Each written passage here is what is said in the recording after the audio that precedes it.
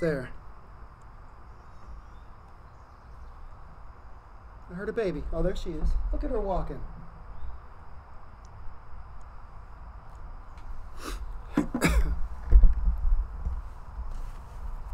Good morning. It is good to be with you. I think I'm all there. Wonderful to be with you, and thankful for the anointing our Lord gave the earth, but glad he also stopped that we might have the opportunity to assemble and worship again together. If that's too hot, you let me know. The scripture reading, as David said, is 1 Chronicles chapter 15. I'm not there, and I'm not going to be reading from it. We're going to read from it at the appropriate time because it is integral to our lesson. If you want to have your ribbon on 1 Chronicles 15, our first reading will actually come from 1 Chronicles 13. The Bible, brethren, is filled with admonitions to seek God, that he might save us and that we might be able to spend eternity with him in heaven. Isaiah 55 and verse 6, seek the Lord while he may be found. Amos 5 and 4, seek me and live, says the Lord. Even our Lord Jesus in Matthew 11, 28 through 30 said, come to me. I will give you rest. You have to come to me, though. So the Bible is this repetition of seek the Lord, come to him, be saved. But mankind's problem from the beginning is we want to come to God. We want to be saved according to what we want, on our terms, instead of according to the revealed will of God. From the very beginning in the garden, that has been our problem.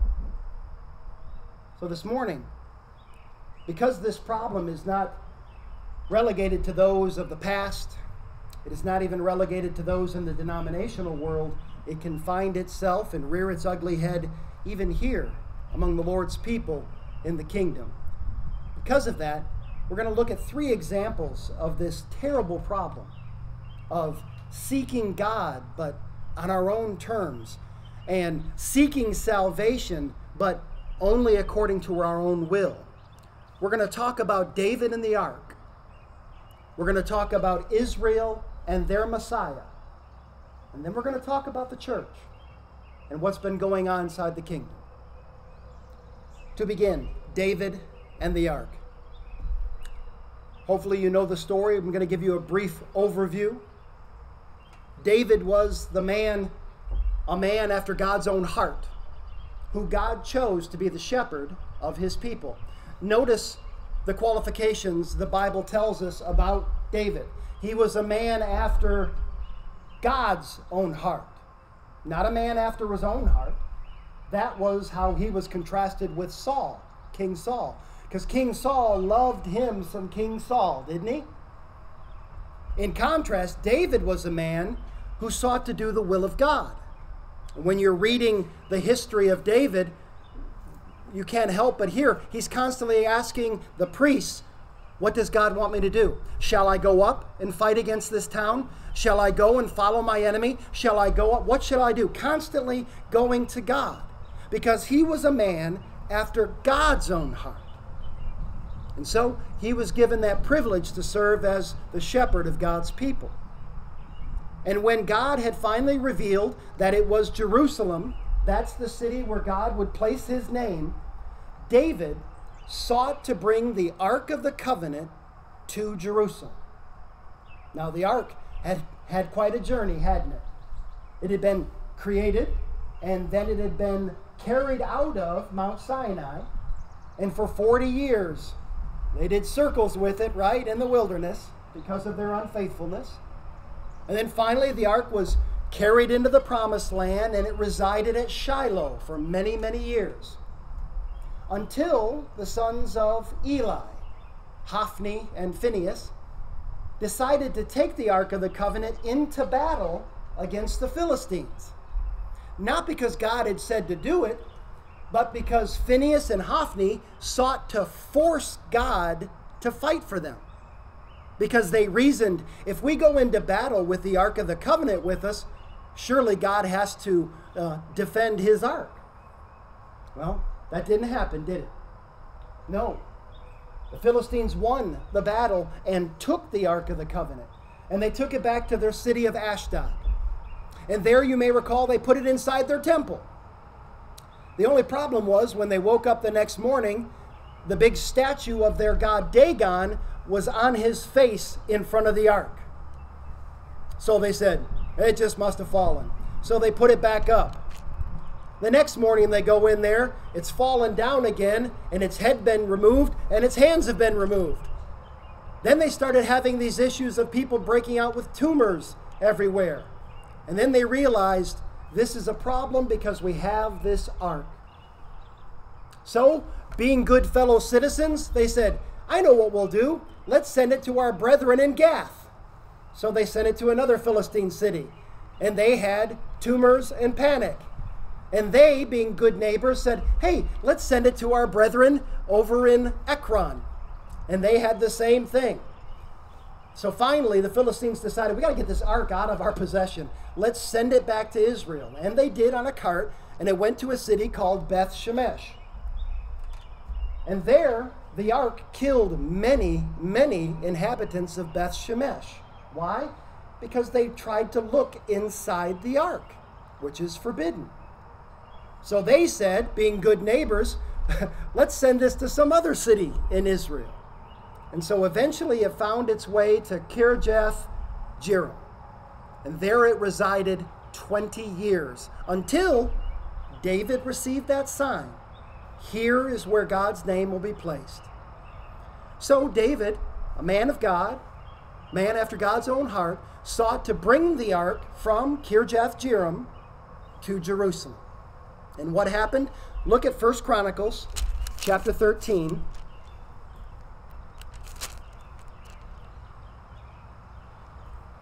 David has a large procession. Verse 7, so they carried the ark of God on a new cart from the house of Abinadab, and Uzzah, an Ahio, drove the cart. Then David and all Israel played music before God with all their might, with singing, on harps, on stringed instruments, on tambourines, on cymbals, and with trumpets. And when they came to Kidon's threshing floor, Uzzah put out his hand to hold the ark, for the oxen stumbled. Then the anger of the Lord was aroused against Uzzah, and he struck him, because he put his hand to the ark, and he died there before God. David was afraid of God that day, saying, how can I bring the ark of God to me? So David would not move the ark with him into the city of David, but took it aside into the house of Obed-Edom, the Gittite. And the ark of God remained with the family of Obed-Edom in his house 3 months. And the Lord blessed the house of Obed-Edom and all that he had. Brethren, was there any animosity here? Was there any blasphemy against God intended? No, we know the story that, and we can all put ourselves in the situation of being Uzzah and walking next to the cart, and one of the oxen stumbles, and you see the Ark of the Covenant sliding off the cart. Can you imagine if it would have fallen and broken? It would have been unthinkable. So he put his hand out to stop it. Why? Presumptuously? No. With a good heart. And what was the result? He was struck down by God and killed. Why? Because God had said very clearly in the law of Moses, anyone touches my ark and they will die. Period. It says David was afraid of God and he didn't know what to do. How can I bring the ark if when I try to do it, God kills? Brethren, here's the example of what we had. We had a godly man trying to do a godly thing, but in an ungodly manner. Because the law had prescription on how the ark was to be moved. Turn over to 1 Chronicles 15, beginning in verse 11. And David called for Zadok and Abiathar, the priests, and for the Levites, and for Uriel, and Asaiah, and Joel, and Shemaiah, and Eliel, and Aminadab. He said to them, "You are the heads of the fathers' houses of the Levites. Sanctify yourselves, you and your brethren, that you may bring up the ark of the Lord God of Israel to the place I have prepared for it. For because you did not do it the first time, the Lord our God broke out against us, because we did not consult him about the proper order." The NASB says, because we didn't do it according to the ordinance. That's where the title of our lesson comes. Notice what happens. Verse 14. So the priests and the Levites sanctified themselves to bring up the ark of the Lord God of Israel, and the children of the Levites bore the ark of God on their shoulders by its poles, mark it, as Moses had commanded according to the word of the Lord. Somewhere in that 3-month period, someone came to David, looked in the book and said, "Oops, I know what the problem was." The problem was they had decided to move it in a way they thought would honor God, but not according to what he had said. He had commanded it is to be carried on poles on the shoulders of Levites. Remember, it had the rings at the corners so that the rod could go through it. Because otherwise, someone might be tempted to touch the ark. What are you talking about? This is a brand new cart. These are oxen who have never pulled a cart. Exactly. And look what happened. A stumble. A good heart reaches a hand out, and every time, brethren, every time godly people try to do godly things, not according to God's will, the result is always the same. Death and separation. Failure. Every time. Finally, they did it God's way, and all was well. It's a simple lesson that we all have heard, but it is so powerful because, again, there was no animosity. Compare this to what we read about Nadab and Abihu, the sons of Aaron, as they sought to worship God. When you think about all the things that they went through to consecrate themselves, to get ready to burn the incense before the Lord, and all they did wrong was how they kindled the incense with fire. Instead of using the fire from the bronze laver, from the burnt offering laver out in front, they just made it some other way.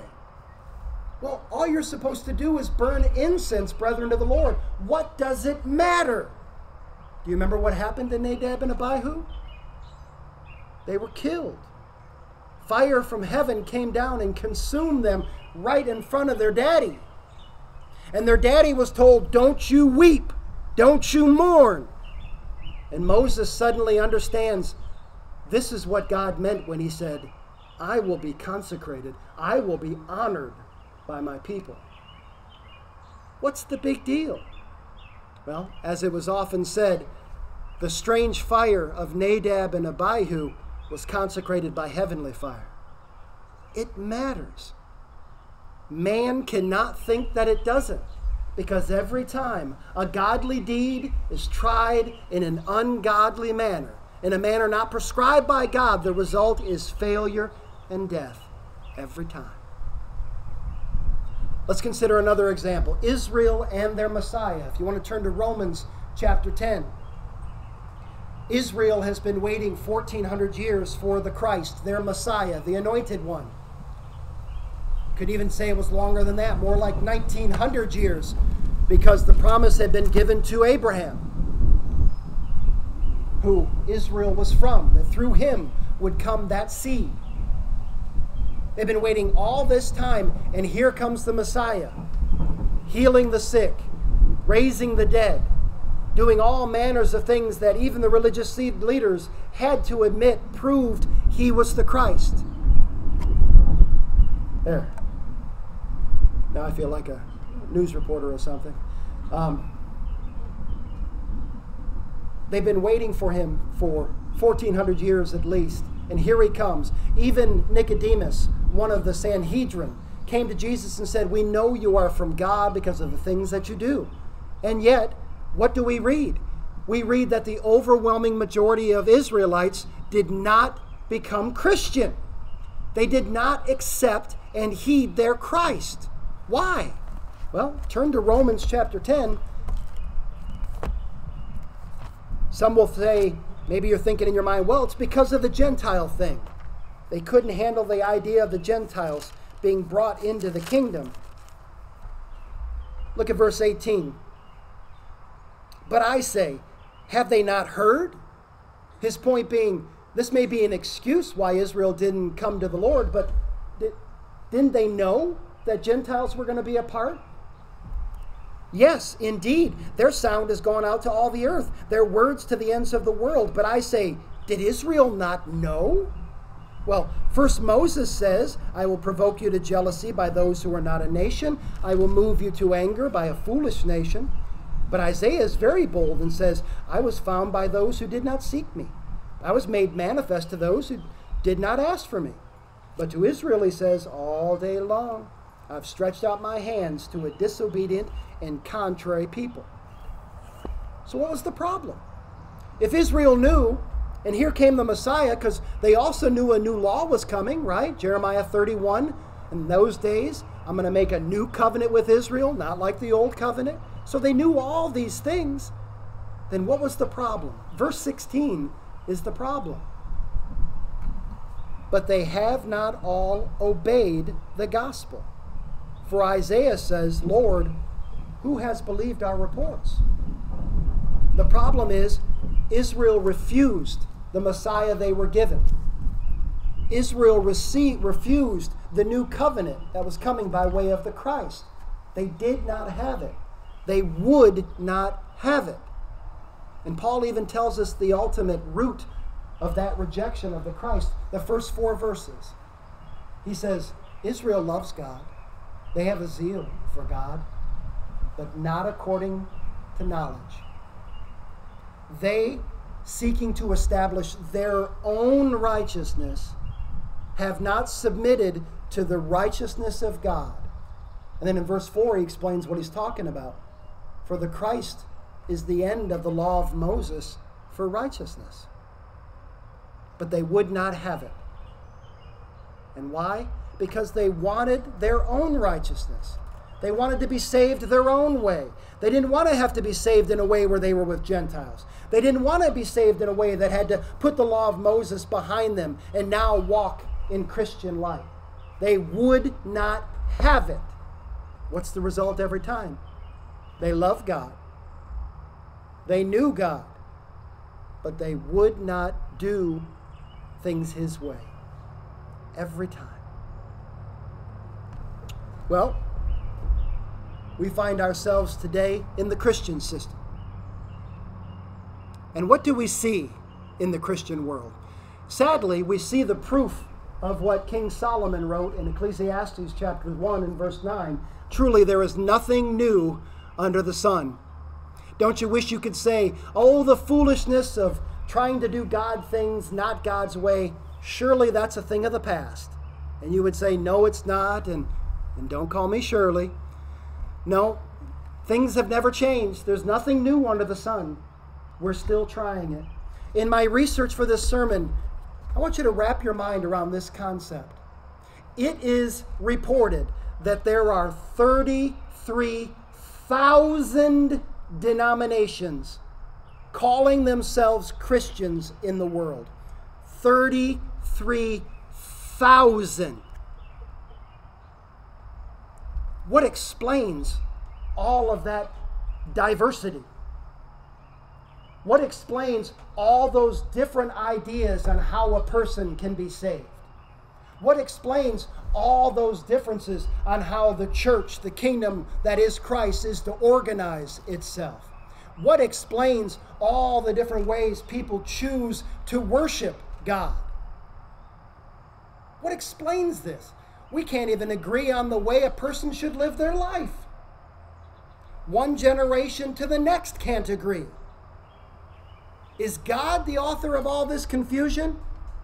Well, if you know your Bible, 1 Corinthians 14:33, you know, no, God is not the author of confusion. So where does this come from? 33,000. And those, you understand, are only the denominations that have names and buildings. We're not even talking about every single individual that says, well, the Woods is my church. I'm a Christian, but the Woods is my church. I go out and I kill Bambi and, I'm very religious. What explains it? If it's not God. It's because if we want to be saved according to our own will, well, how many wills do we have in the world now? I haven't looked recently. How much over 7 billion are we now? We could have that many. And obviously, think about this, brethren, obviously we do. Because there's only one God. And there's only one Lord. So every single human being on this planet is beholden to Him and ought to be listening to His word once revealed for all. Was God not clear in how to be a Christian? Was God not clear on how to be one of His people? From the very beginning, church, He has been very clear. Explain to me what's not clear about Genesis 2:15 through 17. On the day you eat of the fruit of the tree of the knowledge of good and evil, you shall surely die. I wonder what in the world He meant by that. It's so perplexing. No. What was the problem then? Well, Satan tempted the man and woman and said that you want to be with God? I got a better deal for you. You can be just like God. All you got to do is eat that fruit. He said, don't eat that fruit. He said, we die if we eat that fruit. No, that's not true. He just doesn't want you to be like Him, and you won't die. Crunch. How's that worked out? It was very plain. And what do we see next? What's the next thing we see from Adam and Eve? They're hiding naked in the woods, afraid of God, right? The result every time. What was not clear in Deuteronomy 30 with the last charge of Moses to Israel before they go in to take possession of the promised land? He said, look here, I've put it before you. It's right here in my law. Life and death, blessings and cursings. Choose. Which do you want? And we know our history of Israel. Brethren, what did they want? In general, they wanted cursings and death. Why? Because they wanted salvation. They wanted a kingdom. They even wanted a king to start off with, like the nations round about, according to their own will, on their own terms. Remember last week we talked about how in Micah 6 through 8, 6 and 7, the people of Israel are saying, okay, God, what's it going to cost for you to bless us? What do you want? How much? They had completely forgotten that the whole concept of sacrifice and worship was so that they could overcome their sin, be forgiven of their sin, and stop sinning. Instead, they saw it as what? It was their power over God. I worshiped you. I killed a goat. Give me stuff. Why? That's religion their way. Every time. And here we are in Christianity. Brethren, what's so hard about Romans 10:17? Faith comes by hearing, and hearing the Word of God. You don't need to study this book. It's just an old Bronze Age book. You don't need to study it. You don't need to know it. You just got to love yourself some Jesus. Well, how do you know who Jesus is? Don't worry about that. Just love yourself some Jesus. But it says right there, you got to hear in order to believe. And in John 8:24, Jesus Himself said, if you don't believe that I am the Christ, you're going to die in your sin. Okay, what's so hard about that? He said you got to repent, Luke 13:3. And then in case we didn't get it, He said it again 2 verses later. No, I tell you, but unless you likewise repent, you will perish. What's so hard about that? You got to change your mind about who's God. Because in your sin, you think you are. And you're not. We have to confess in order to be saved. Romans 10:10, what does it say? Confession is made unto salvation. 2 Corinthians 7 and verse 10, it says, repentance produces sorrow produces godly repentance, leading to salvation. What's so hard about that?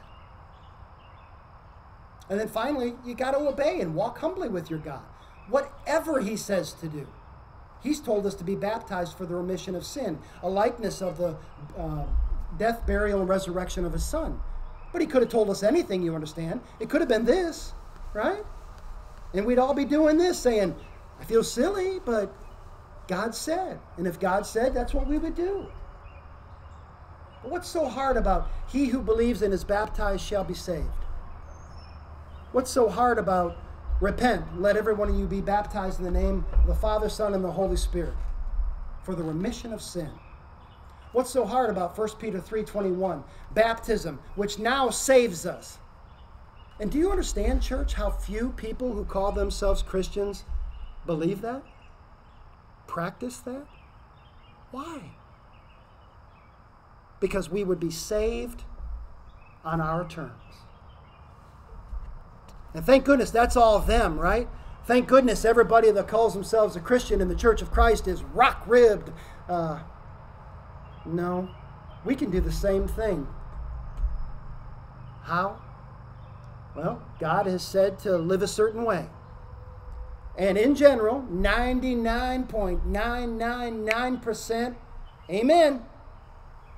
But that 0.0, I forgot how many nines I put on it, but the 0.00, whatever the one was, no, I like that. I want that. I don't really see what's wrong with that. I know the Bible says, but there it is, brethren. It's the same thing. Yeah, I want to be saved, but wait a minute. I want to be saved how I want to be saved. I know it says this is a sin, but, what's wrong with love? Well, I guess it comes to how you defend love or define love. If the ultimate result of love is an eternity in hellfire, I wouldn't call that love, would you? No. We can do the very same thing. The question, and it's all about this question, church. From the beginning it was, will you be God's or not? And that's interesting the way I said it, hearing it.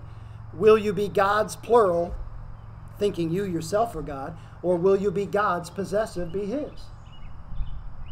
Because in Micah chapter 6, after Israel saying, what do you want? What do you want? God told them through the prophet, I've always told you what I want. I want you to do justly. I want you to love mercy. And here it is, brethren. I want you to walk humbly with me. That means he's God. And we do as he says. Everything that he has commanded, we do. Why? Because we love him. Anybody here have parents? Yeah, me too. If you love your parents, you do what they ask you to do. Not only for fear's sake, that's when you're a child, kind of like Israel, right, in the Old Testament. But when you've grown up, kind of like Christianity, now we do it because love. And perfect love casts out fear. We obey our God because we have the opportunity to be close with our God. We obey our God because he's given us an opportunity to be free from our sin and to spend eternity with him in heaven. And I want some of that. Do you? Then we must walk humbly with him. And here's the question. Don't answer it now. Every minute of your life you're answering this question. What will you do with Jesus?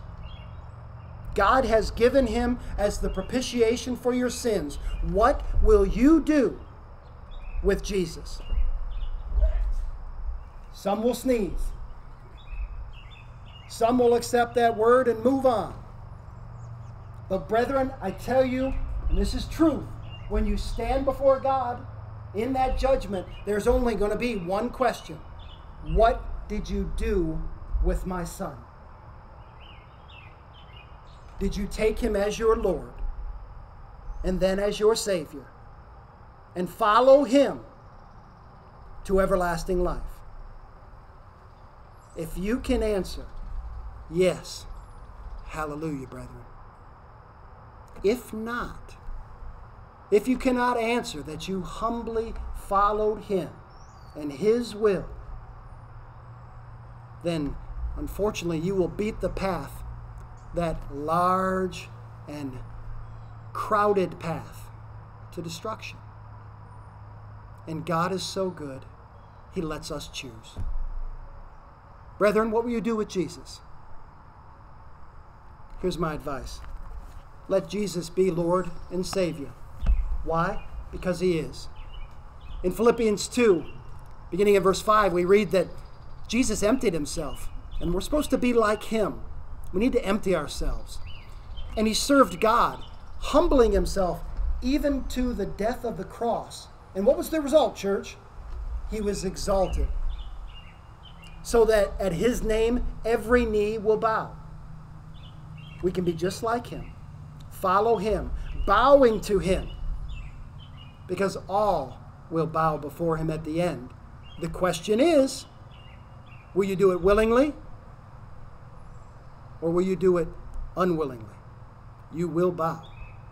And it's the same question. What did you do with Jesus? Did you take Him to yourself? Hallelujah. Did you not? Did you try to use Him? Did you try to make Him conform to your will and your thoughts and your ideas? Woe. Not W-O-W, but W-O-E. Woe is you. The greatest thing about Christianity in my mind is that every second of every day we get to completely change our answer. Because, I don't know if you're like me, but I stumble a lot. And I don't do what I want to do perfectly, like we studied in Romans 7. That which I will to do, I do not. That which I will not to do, that I practice. I don't want to do that anymore. Every second of every day, God has given us the opportunity to make the change. So that as long as we die in that pursuit, hallelujah, church, salvation is ours. If you're not a Christian, then you're in your sin. God and sin cannot be together. But God has provided a means for you to be free from your sin. Why not take Him up on His offer according to His will? If you don't understand it, talk to one of the shepherds. Talk to me. Talk to some other member in the church and have it explained. Don't leave this morning without knowing how to be saved and have eternity with God. And if you do know, why not today? Christians, it is so easy to bargain with God. I've got bad news. He brooks no bargaining. His will is His will, and all your wishes, right? If wishes were fishes, we'd all cast nets, but His word does not change. But we can. If you've turned away from God, there's that beauty. Turn back and be just as if I'd never sinned. If there's anything we can do to help you in this, we'd ask that you come as together we stand and sing.